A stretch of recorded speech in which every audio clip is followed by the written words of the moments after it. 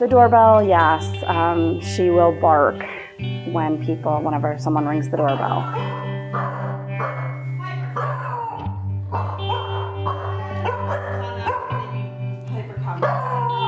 And it's kind of unpleasant. Or when we need to get through the gate, she's constantly trying to push because she doesn't know how to sit and wait for us to walk through the gate so we can answer the door or just, move about the house.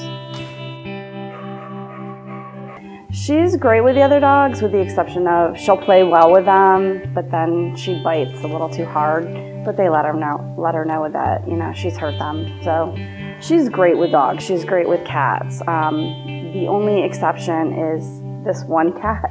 She will chase her, but we have 2 other cats and she doesn't chase them.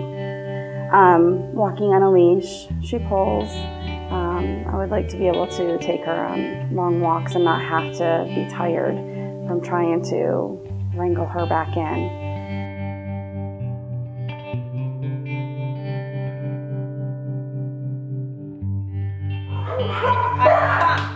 Ivy, come.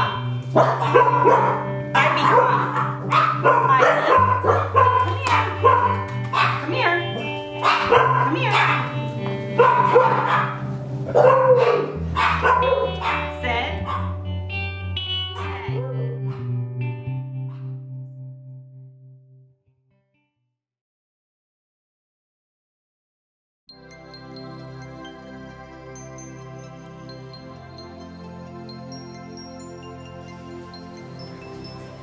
Ivy, come.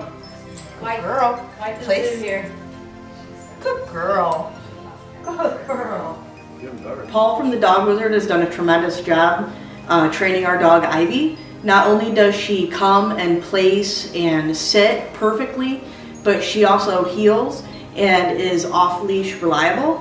Not only can we tell that she's very comfortable with Paul, but we can tell that she definitely trusts him and has definitely learned a lot from him in her training.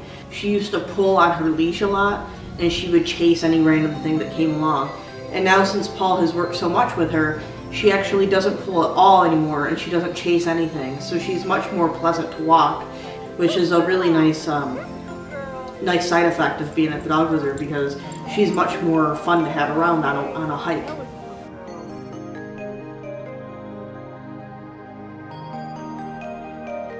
She's definitely an enjoyable dog now. Well, not that she wasn't before. She's extra nice now.